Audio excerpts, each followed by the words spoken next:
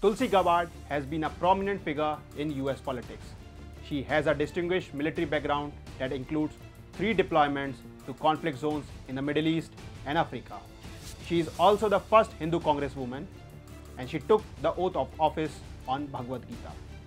She has often alarmed the world about the rise of Hinduphobia. Now, interestingly, Tulsi Gabbard and the whole Hindu community were recently at the receiving end of a Hinduphobic attack from none other than the Financial Times. While the publishing house tries to project itself as the champion of liberal values like equality, non-discrimination, and freedom of faith, it has brazenly displayed Hinduphobia in one of its opinionated articles. Hello and welcome to Think for India. I'm your host Paurush Gupta.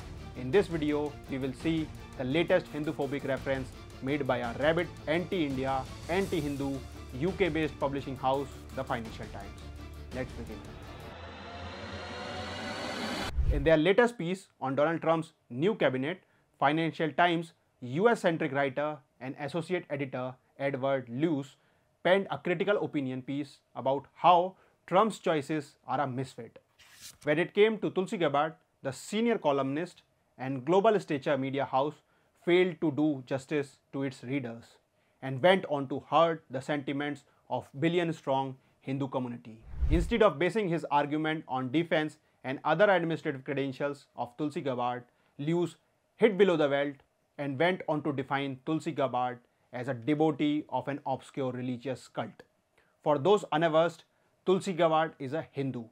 Gabbard holds a degree in international business and is serving as the Lieutenant Colonel in the US Army Reserve. And she is currently serving as the battalion commander of 1/354 Regiment in Tulsa, Oklahoma. However, for Financial Times, her credentials carry no weight, as for them, the only credentials that matter for an imperial media house are that she is the first practicing Hindu Congresswoman. Interestingly, while the writer trod on sentiments of the billions of Hindu devotees, the paragon of journalism, the Financial Times, had no qualms in giving space to the Hinduphobic reference, and they allowed the editor to define Hinduism as an obscure religious cult. The fact that FT must understand is that calling Hinduism obscure does not make them one.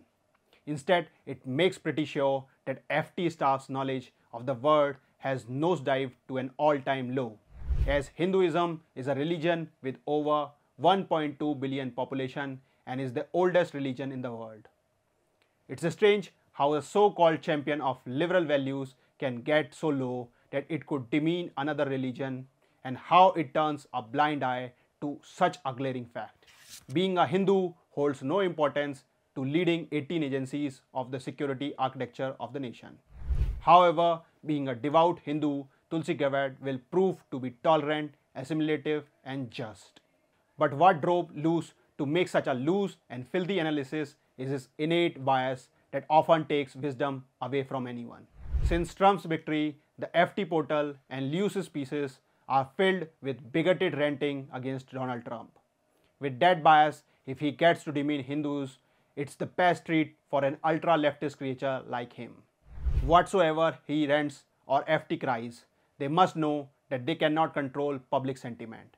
If their ultra-left is not reaching out to the public, it will be wiped out.